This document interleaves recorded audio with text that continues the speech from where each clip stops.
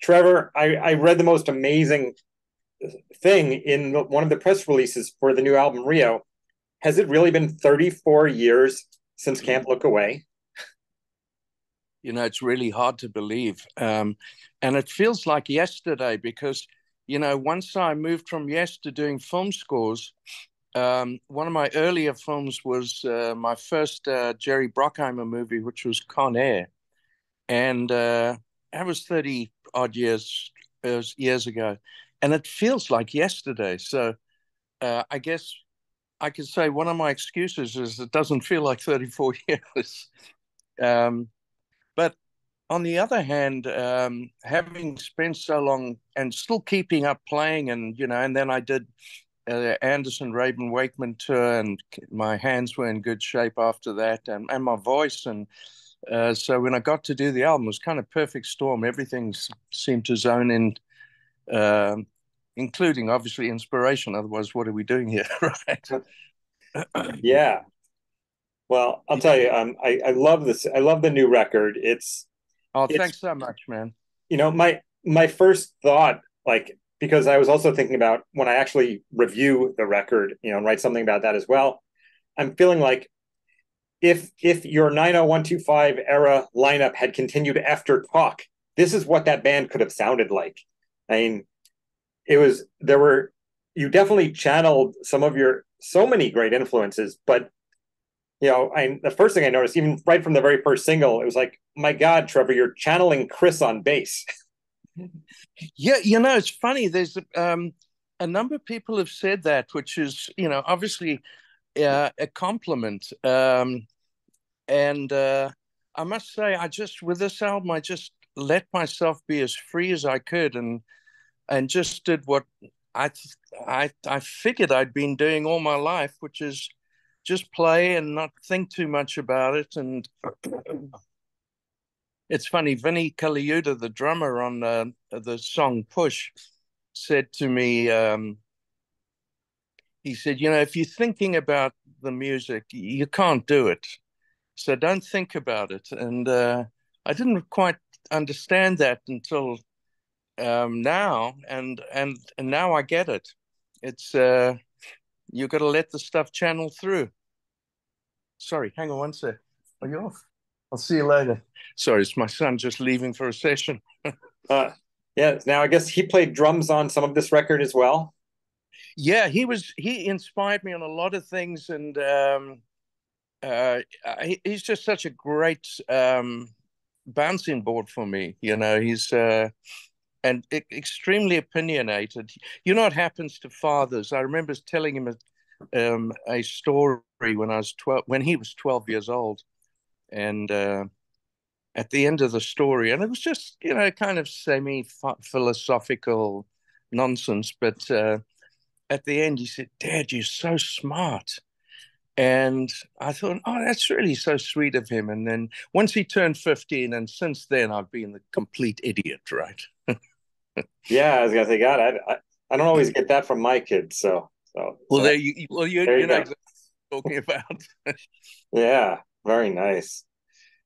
So tell me, what was the inspiration that, like, that made you really sit down to put Rio together? Like, where? I've been well. There were certain ideas that had been kind of percolating for years. One of which was, when I watched the TV many years ago and saw the bombing of Oklahoma, it kind of freaked me out. Um, coming from the depths of despair with apartheid, and then moving to this free country and this incredible, bastion of everything good, coming to America and seeing that kind of freaked me out a bit. And I started writing words down, and it turned into this kind of, not chant, but this lyric about Oklahoma, and this kind of heartfelt sorrow, if you like, for what those people had gone through, and the evil of what had happened. And So that was on the burner for a long time, but I didn't want to do it then because it's kind of crass and calculated. So I thought I'm certainly not doing anything then. And uh, but now I think the time is it's kind of appropriate. It's not going to freak uh, anyone out too much. I mean, and whoever's going through the pain is never going to end going through the pain of losing people. But I just thought it was something I had to do. So I guess, that was the kind of start of uh, doing stuff. And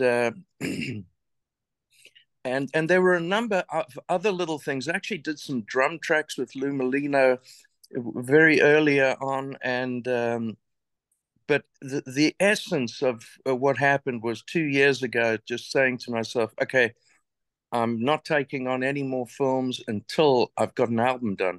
My wife would constantly say to me, when are you doing your record? It's, you know how long it's been.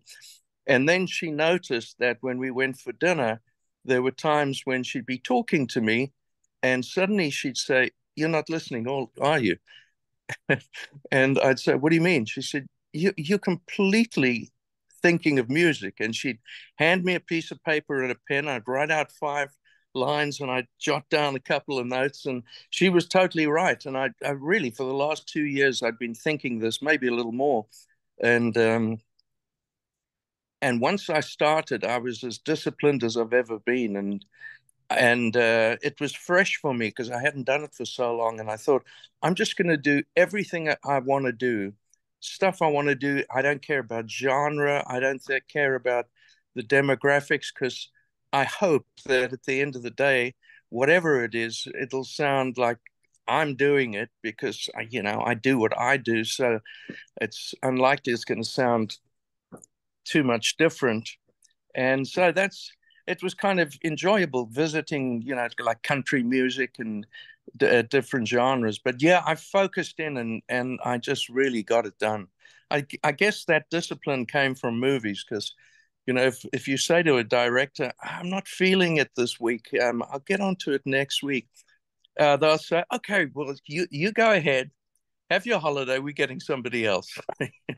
You don't have that option. There's a blank page in front of you, and you need to fill it at least most days. And thematically, it's a traumatic thing if you're not coming up with stuff because you don't have that option. You can't take a break. You have to come up with stuff. And I think that discipline after 50 films, it was instilled in me, and I really worked hard and got it done, and just absolutely, I was kind of exploding, if you like, because I hadn't done it for so long. Yeah, well, it's great because in so many ways this is the ultimate progressive rock album because by its very nature you covered so many different styles and genres of music across it that that no one that the only way to describe it is progressive. um I'm so happy to hear you say that because I must be honest, when I first, the funny thing is when I was doing Anderson, Rabin, Wakeman, Thomas, from Inside Out Records, had wanted to sign us, and there was no chance of doing a record. We kind of dabbled in a couple of things, and then the tour started, so we never really did anything seriously recording wise. But I was just so excited about it. I mean, it was a bucket list for me and Rick to, after the Union tour, we got a tour together and we got to get some stuff together. We still want to do, we at some point we've talked about doing an album, just acoustic guitar and piano. But anyway, after doing the Anderson Rabin Wakeman thing, I said to the guys, he said, you must produce it and you must do the album. And I said, you know what? It's just not the right time. I'm really not into doing it right now. And obviously management were pushing me to do it because there was advances and all this stuff. I said, it's not that it would be ridiculous. It would be completely corporate drivel. I don't want to do that. And so that was it. And I didn't do it. But I really liked this Thomas, the guy from the record company. And when I finished this album,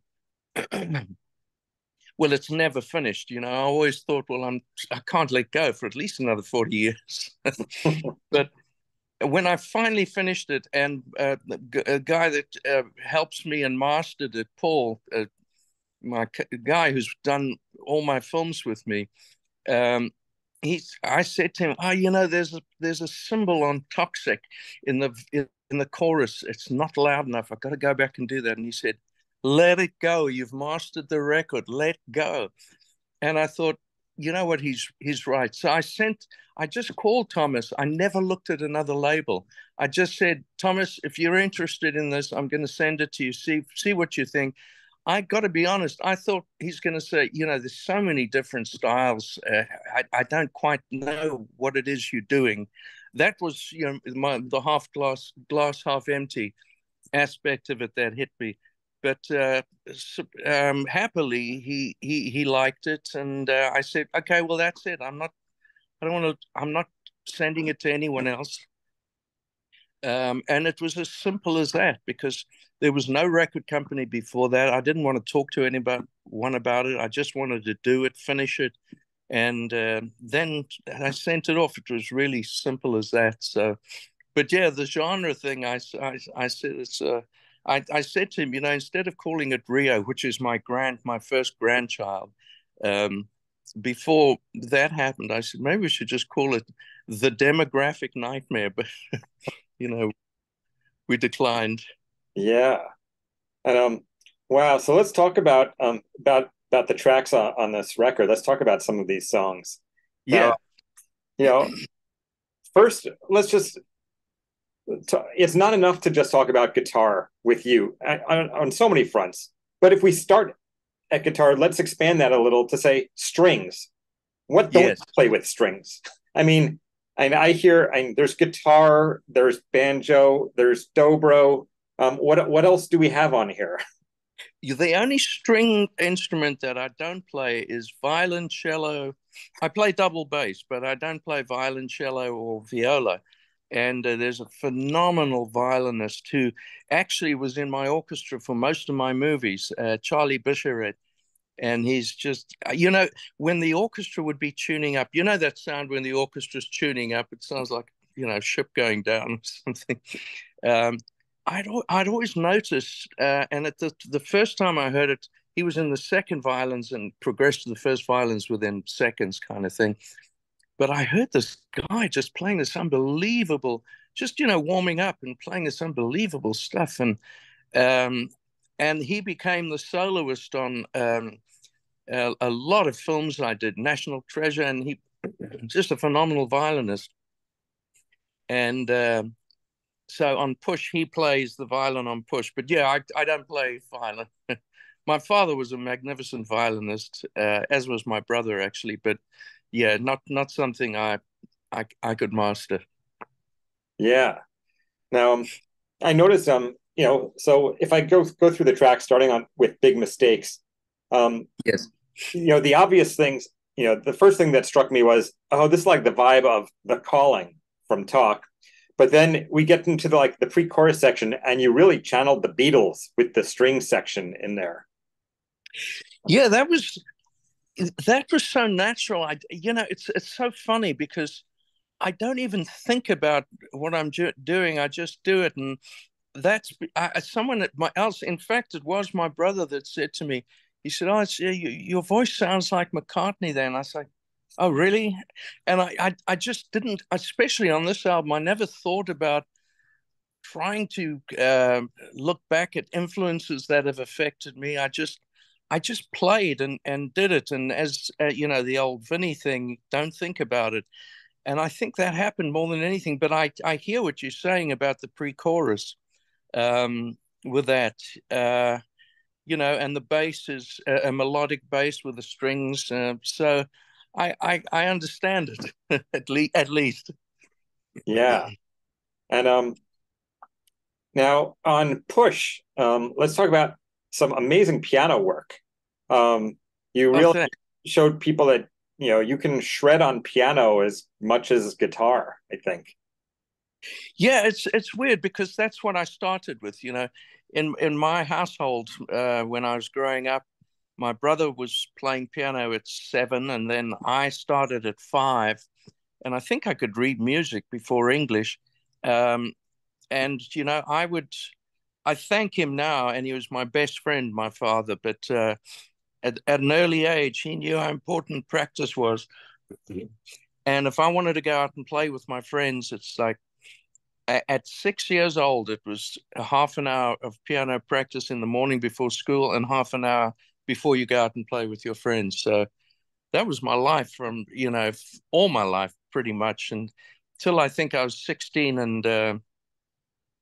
um, and I had a great teacher. I changed teachers. And then at 17, when I'd been playing guitar for 3 years, oh, my dad's, he would say to me, okay, you're going in for this piano competition. You're playing a difficult piece. It's Mozart's piano concerto in D major. I'll never forget. And he said, you're up against some stiff competition, but if you win, um, I'm going to buy you a gift. And the gift was a guitar. And that was my first guitar. And then I started transitioning, and by 17 or 18, I was doing sessions every day of my life, and it was really interesting because I went and I studied. I wanted to be a conductor as much as anything, and I studied with this brilliant guy, Walter Money, who was the dean at the University of Johannesburg, and he took me through. And I was a terrible student, but he was such a brilliant teacher. He took me through pretty much the Bachelor of Music um, curriculum, if you like, just as far as orchestration, conducting, and arrangement in no time at all. And then I joined this band Rabbit, which was not a teeny bopper band, but I think the pictures sold as many as the records, kind of thing. And my father called me in and he said, I know you want to be a conductor and you're working hard at it, but he was the Johannesburg lead of the Johannesburg Symphony Orchestra for 15, 14 years. And I was doing all these sessions, and he was quite impressed with that. And Rabbit thing was starting to percolate. And he said to me, I understand you can, if you really want to do this, get to it later. But he said, I don't think you quite understand the amount of repertoire you have to retain to be a great conductor. And I thought, well, I don't want to learn everything.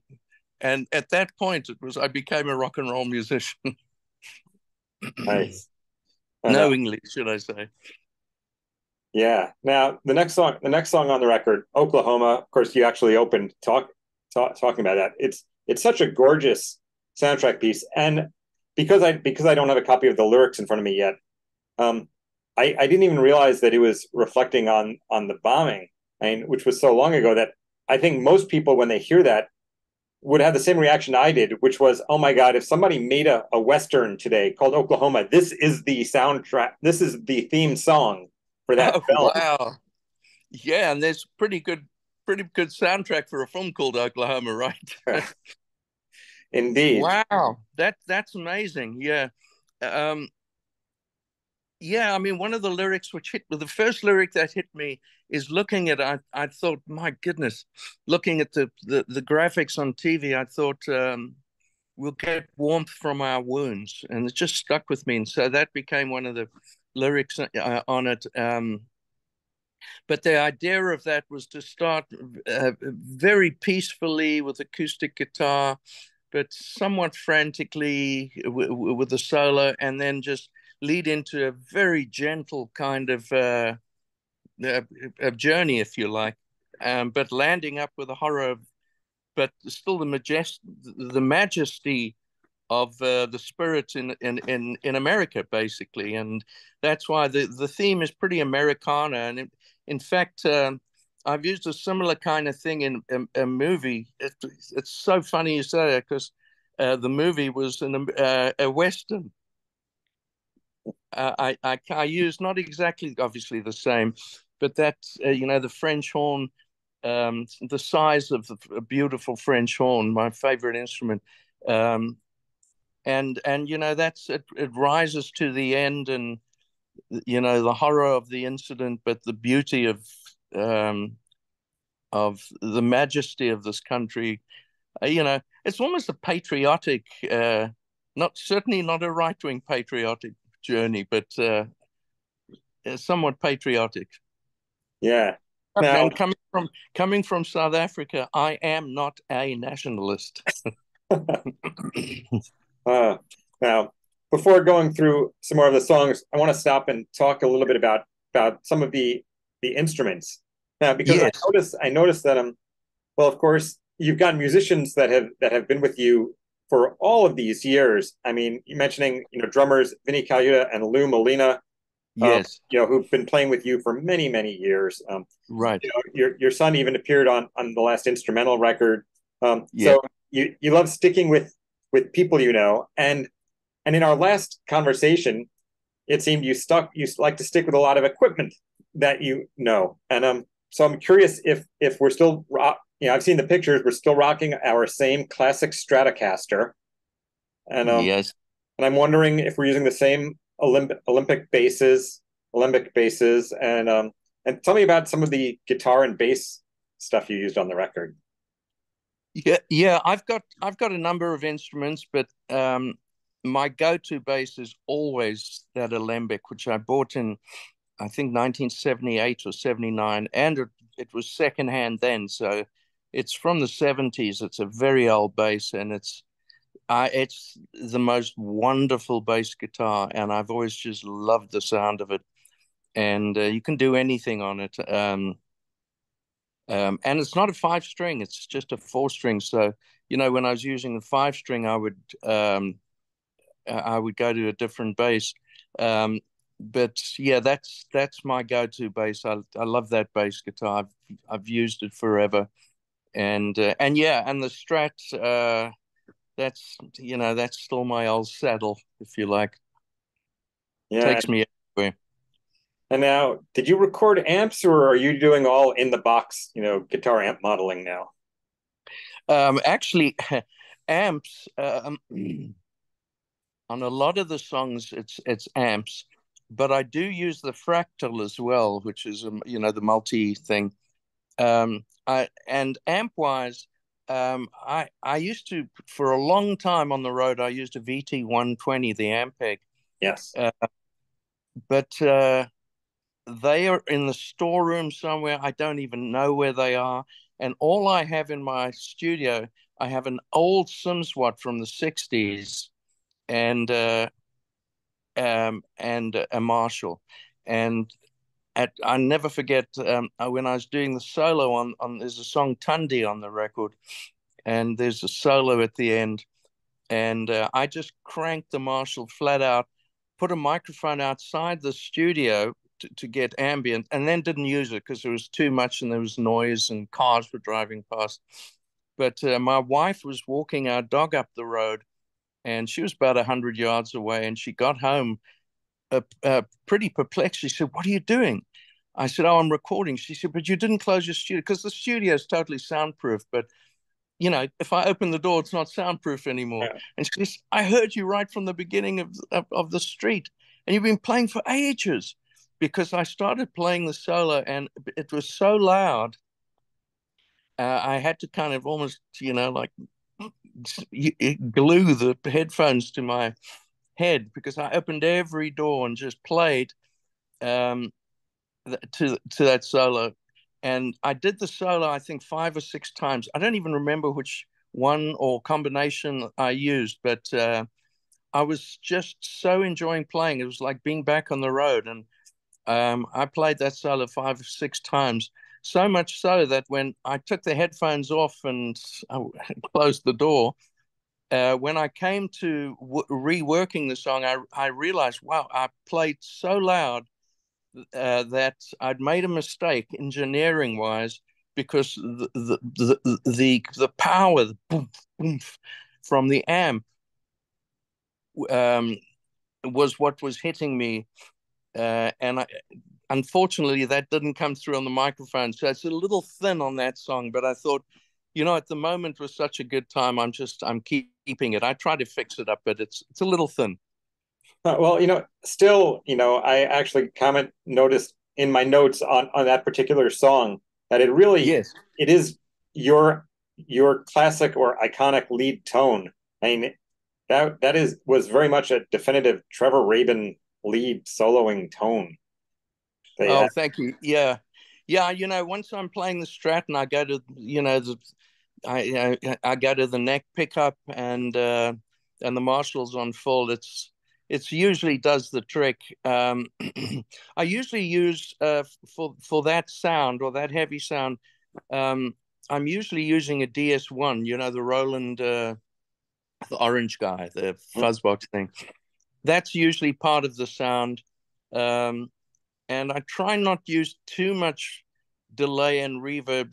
I use a lot of it, but I try not to make it so that it just drowns everything. Um, but that song I used very little. It's just the Marshall cranked and having fun.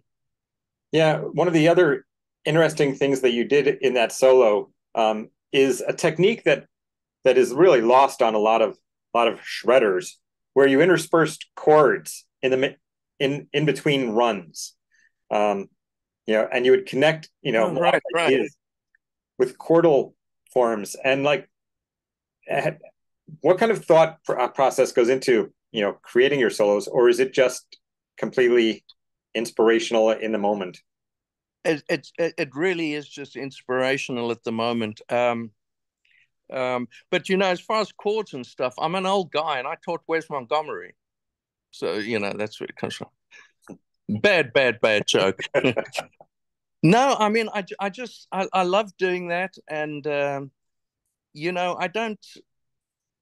I don't go through things where, I'll practice when I'm practicing, I'll go through the modes, but I don't spend a tremendous amount of time, although that helps you, uh, navigate the neck quite a lot better. But when I'm playing solos, it's just I love to, there's a lot of pentatonic used and a lot of, um, quite a lot of semitones here and there. Um, but I like it to be as much connected to the chords and then, pull the chords and go outside the chords. So there are extensions and things. And that's just is what goes through, I guess, my brain when I'm playing a solo. Nice. And now, let's talk about, Paradise. What a Yes. it was like Shania Twain meets Electric Light Orchestra. Oh, that's great. Actually, a very good friend of mine is Mutt Lang, so I got to tell him that because he produced that, obviously. Yeah. And yeah, so really, how is it that you've been able to immerse yourself in so deeply in so many different genres? Because you certainly haven't played all of these genres, um, career Well, wise. well, certainly, and not in the last. Certainly, with no bands I've been with, I've obviously doing sessions. I mean, at some point in South Africa, um, I did was doing so many uh, country sessions. And in doing those country sessions, your bends and your pulls are very specific, and particularly your triad bends, or I mean the one bend within the triad.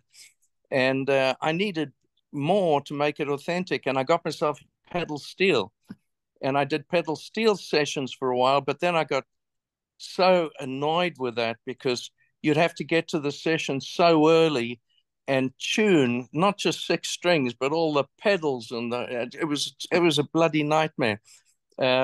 So I stopped doing that, and I was doing sessions every morning, every afternoon, and one before rushing to the club to play. So it was a lot of stuff, so I didn't have the time to be hunking around that. But I was so into country, and I love some of the country pickers. I mean, even some of the more commercial artists, and Vince Gill, great voice, but he's also a magnificent guitarist, and there's so many of them. And I used to love when we played in Nashville. I always used to go down that's the street with all the pubs, and listen to these great pickers. So I've always loved that. Yeah. And then obviously prog's in my DNA, so that's kind of a natural place for me. But um, and when I started playing guitar, I always thought, okay, I want to be a good guitarist. So it's kind of like, I was at school at the time, and a friend of mine was the best runner in our grade, and he was an amazingly fast runner. And I thought, well, I guess if I want to win, I've got to be fast. So I really worked at technique, and luckily I started that pretty early. So every time I practice, it's quite easy to go back into that and pursue that. But I very early learned that, that's just one small aspect of playing. Um, Unfortunately, a lot of new players think that that's everything, and I don't want to sound like an old grouch, but I think generally my thought is the guitar should be used as an orchestra. It should be look like a palette with different colors, and it should be used like one would use an orchestra. Don't just stick to the one sound and hit that, and then okay, and then you switch off the fuzz and the power, and you've got your jangly chorus, and those are the two sounds, and that's it, end of story. So I've never thought like that. No, well, I think also the fact that you you conduct and you orchestrate, um, you've got an ear for you're listening to the song as a whole and not just about how do I make my guitar the best thing always. Yeah, it's funny you say that, because a guy who was going to manage me years ago, brilliant record guy, Clive Calder, who's gone on to, I think he's a billionaire or something now from selling Zomba records. But he was going to manage me, and he said, you should really just concentrate on guitar and just play. And he was determined for me to just do that. But I could never really do just that, because I always thought, no, the guitar must support the song, not just play a solo in it. It should support it and complement the song, like an accompanist has to do when playing a duet with a violinist. If it's an accompanist, I mean, I'll never forget listening to Heifetz and complaining because the accompanist wasn't to his liking. But he played everything so fast, no one could keep up anyway. So that was his problem. Yeah. Now, vocal, you did a lot of really amazing vocal work on this record. And, I think about like the song Tumbleweed, which opens with this massive, vocal section. Right. You know, tell me about your approach to vocals on this record. Well, Tumbleweed was one in particular, which I approached it as if it was just going to be a cappella. I hadn't written the second part of it at all. I just thought, I really want to do this thing with extended jazz chords, and then, some kind of pretty elements to it with just a simple love lyric. And it took me quite a while because there's a lot of voices on it. And, I don't like using that tuning mechanism. I hate those things. And the one I have on my computer is dreadful because I don't use it. So every vocal that was slightly out of tune, I had to redo. So it took longer than it would have if I'd used the crutch, so to speak. So that took me a long time. But once I finished it, I thought, wow, this is something I'm happy with. And then I wrote the song inside it, which I thought worked really well. And then I thought, how am I going to end this? And I basically took the exact beginning of the a cappella thing, and just did it on jazz guitar at the end. And so, those were the bookends to the song. That's crazy because I really wasn't even thinking in terms of jazz voicings on the vocal line, but yet but my ear definitely picked up at the end like, oh, and now Trevor's doing this jazz guitar. here. And Exactly. and I mean, I didn't have to write it. All I had to do is figure out how I'm going to play it and just do the beginning at the end. well, and that's so much like an orchestra training. Different sections play the same part, and it just hits you in a very different way. Absolutely, that's exactly right. That's exactly what happened. Nice. And now something that I noticed as a general theme throughout the album, most of your songs you love to start out with big, long, crazy instrumentals before getting to the meat of the song. Right. And now do the do those instrumental lead-ins happen first? Do you come up with them after you've written the core of the song? Did nobody tell you that songs don't have long instrumental intros anymore? I was cognizant of that idea. In fact, I remember from years of making uh, pretty much pop records that oh no, you can't use this within. I can't remember what it was. 18 seconds. The vocals got to come in. The chorus has got to hit within 30 seconds, or we're not playing it. Yep. I mean, those ridiculous rules. And the thing with this album is I just came and did it. It's I know it sounds so simplistic. I just did what I thought, but I would just at Tundi, for example, I would just get into this thing and to the point of, okay, I'm going to do something ridiculous. I'm going to add this thing which I always love about the Indian music, the and I'm going to use that in stereo, talking to myself. But I'm going to have this funky guitar, and then I'm going to bash in with this riff guitar, and I wasn't even thinking of the vocals. I knew what they were going to be, but I just kept going, and then it comes in very solidly and half the speed. Um, that's on Tandy, but yeah, no, I think you're right. I just didn't adhere to any of those rules. Yeah. And I hope that doesn't hurt me. no, no, that's part of what makes it sound like you. Um, Cool. and the last instrument, to talk about on this record, going back to your keyboard work and the orchestral work, was all of the orchestra performed by you on keyboards with sampled instruments, or did you actually have any live players on the record? No, there's live players, um, and on Oklahoma, it's all live players, and then on Push, there's live players, and then obviously Charlie's playing the violin solos. Um, I think that there's a very soft string pad which really just sits behind the guitars as a support on Oklahoma, but it's barely audible, and that's a synth. That's basically string sounds, but real string sounds, but not played by real people. Oh, I'm so glad you said that because I was thinking, what sample library does Trevor have? Because these are just too real. And so Yeah, I know some people have gone to such lengths to make them sound real. And I've got stuff that sounds very real. And I mean, I've been through a couple of the movies that just didn't have the budget to have a real orchestra, so I would orchestrate and then I would just play them. Um, and it's never as fulfilling as using the real thing.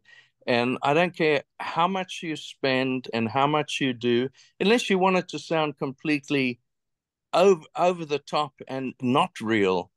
There's nothing like the real guys. All the waves bouncing off the different things, and the French horns spilling into the trombone, and you can't get that unless it's the real deal, yeah, in my view. yeah. And so so what's what's next for you now that this record is coming out? What are you hoping to do next?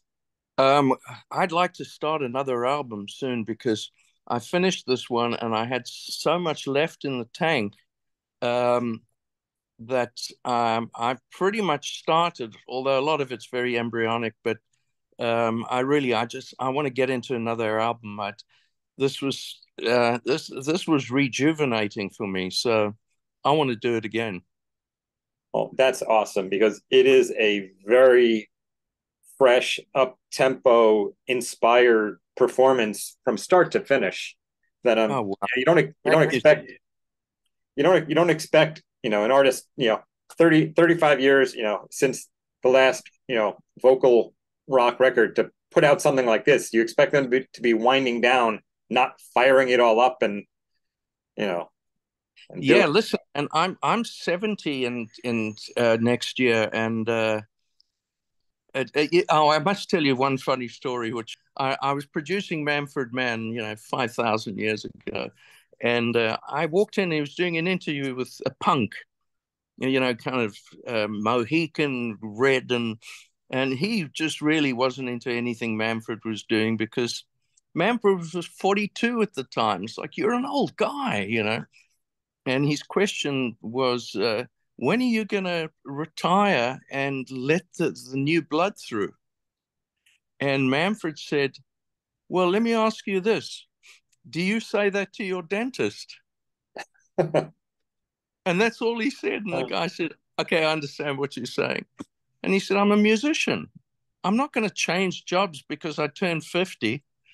And I just thought that was really quite charming. And but it is surprising that I've done hundreds of hours of orchestral music with orchestra and dozens of albums, and obviously many albums with the bands and as solo artist, and millions of sessions from Michael Jackson to Tina Turner, Paul Rogers, all of which I enjoyed. You'd think I'd be a little tired, but it's as if I just started.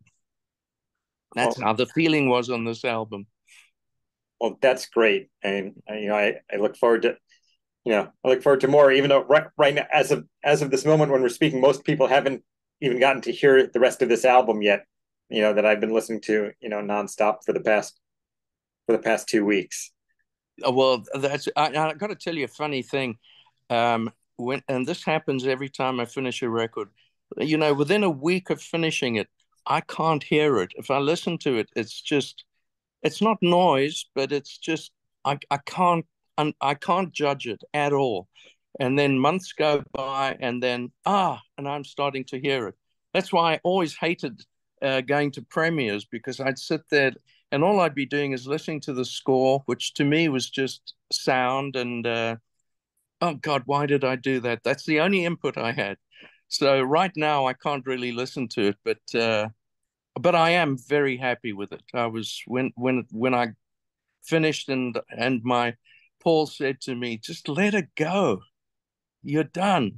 I Yeah. thought, you know what? I am done. I feel good about it. I'm good.